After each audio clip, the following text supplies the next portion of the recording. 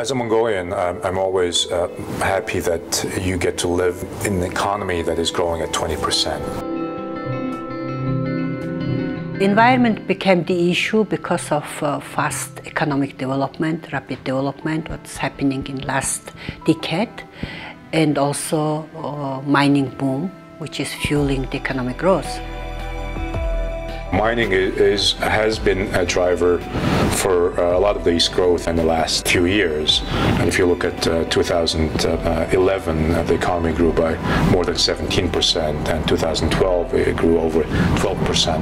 And I think the idea that everybody has now is to ensure that Mongolia grows sustainably for the next 10 years, and to keep that 20% growth every year. And will mining be an important part of that? Yes, absolutely. The Nature Conservancy came to Mongolia at the right moment. We are at the crossroad of development, and we still have opportunity to make it right. So not everything is spoiled. So I think at this critical moment, having such experienced, organization like the Nature Conservancy with 60 years of experience doing, excellent conservation on ground is, some gift.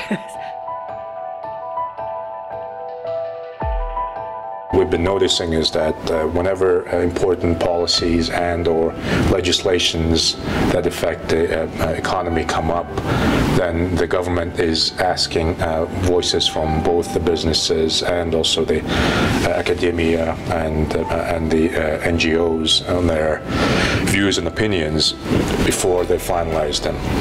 So I think this is a very healthy process. We just finalized our Gobi eco-regional assessment, which lays foundation for our further work. So we are giving, bigger picture, accumulated impact of, development to conservation, and then we identify most significant biodiversity area, and we give also very good scientific argument for government where to establish new protected area.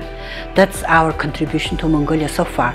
If we know beforehand what are the most important ecological areas, what are the areas where we have to protect, where are the most important biodiversity species and we have to protect, and that's much easier to make the decisions afterwards once you have all this important information. So the Nature Conservancy work on eco-regional assessment, also the development by design initiative and work, we think it's very, very important for Mongolia if we want to pursue our green development and environmentally friendly development in this country.